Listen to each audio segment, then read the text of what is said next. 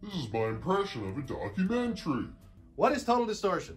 Originally slated for 1993, but released in 1995, think about all the weirdness you remember about the birth of the MTV era, or if you're like me, who was alive but hardly sentient at the time, what you've seen on old VHS tapes that your dad used to record late at night, or even on YouTube.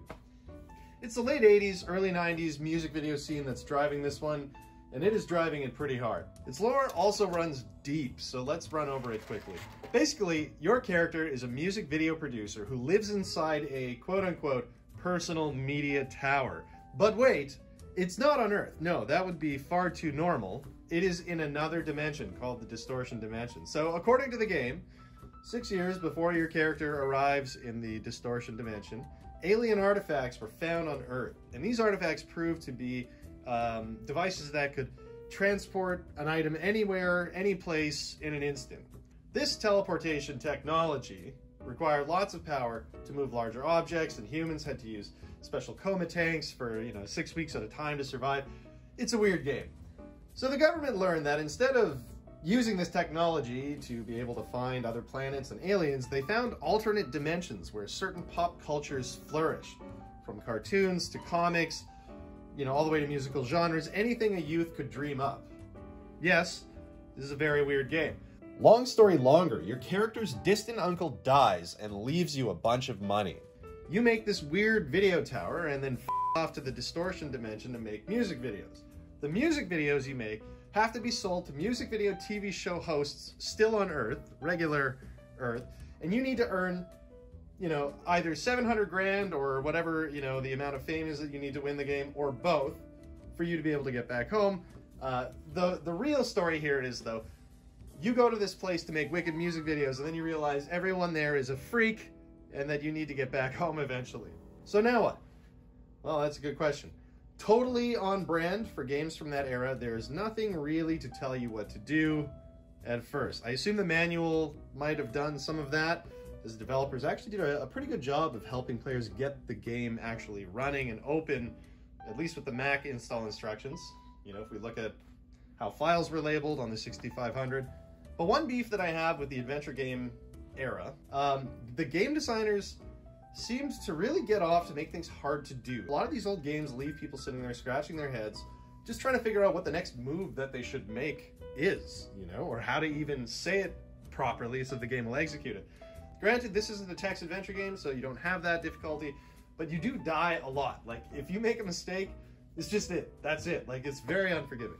My brother and I, being the experienced gamers that we are, figured we could easily deal with this in a night, and at least get a short run-through done. And our first obstacle ended up trying to get a screen recording device hooked up to the Power Mac 6500. This resulted in us making a trip down to Memory Express. Located in Canada, Memory Express. It's great for getting stuff. Anyway, we got the part we needed, which didn't work in the end anyway, and it was minus 45 Celsius, and we just had a fresh snowfall, so what a sweet trip that was.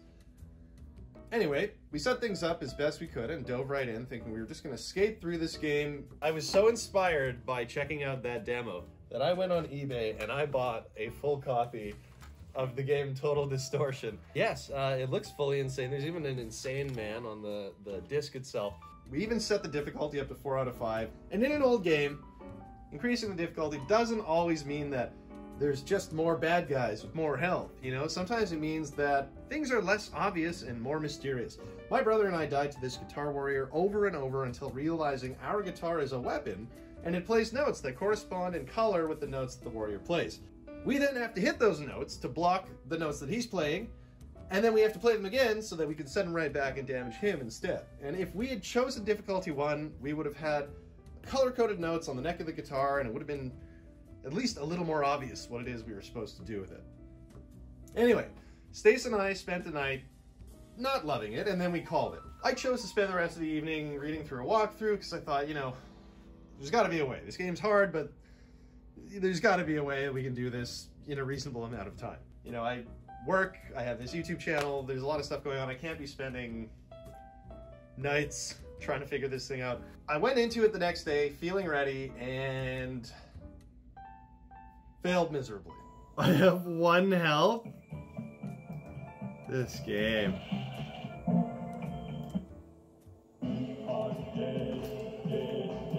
worst part about some of the deaths is you don't even know what's hurting you or why you can't do certain things. If you save over your file in a zone where you're basically having a hard time getting out, you're just screwed.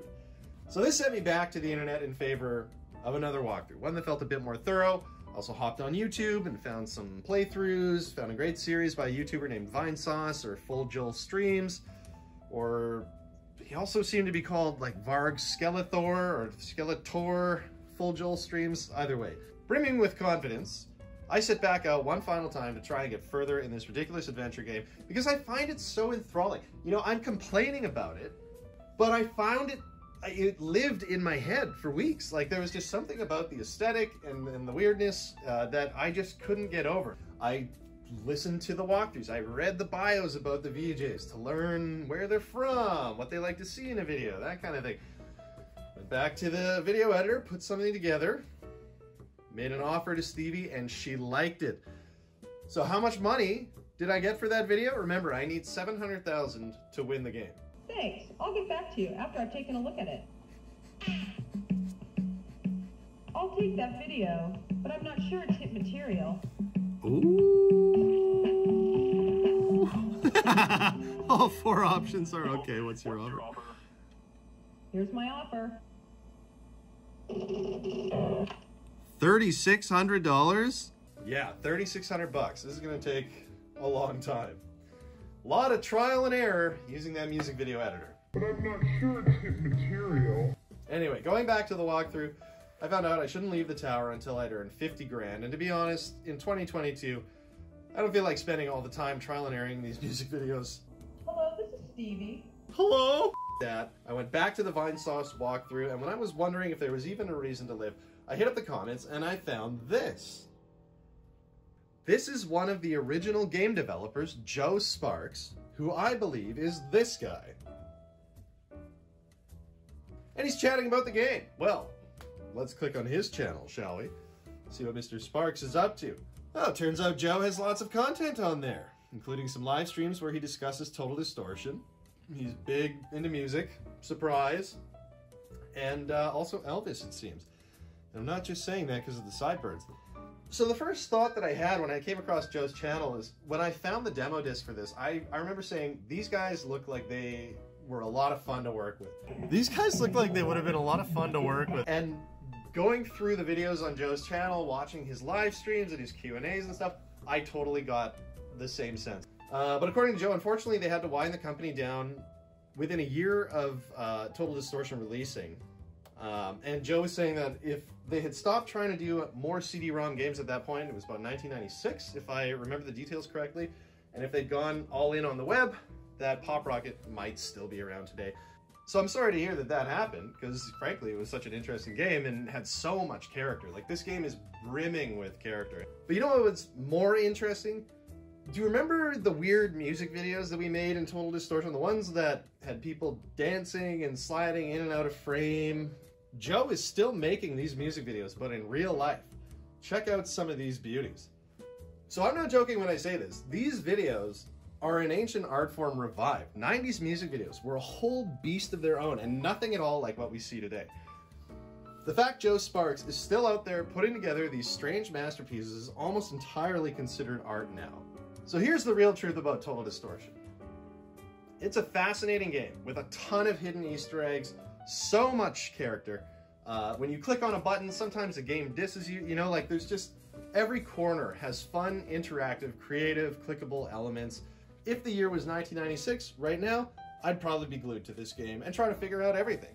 The 50 different in-game books, the tower defense sleeping game, there's a ton of reasons to play and enjoy Total Distortion. Am I glad I found it? Yes. Did I get through it?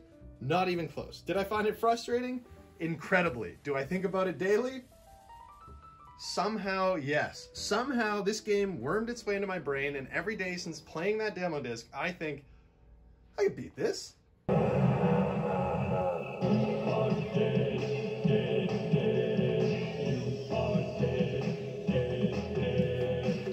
Thought you were hot. Guess what? You're not. You are dead. Brought your adventure to a screeching halt. Fame earned. Hey, I got a little bit of fame. And we made $1,500. Yeah.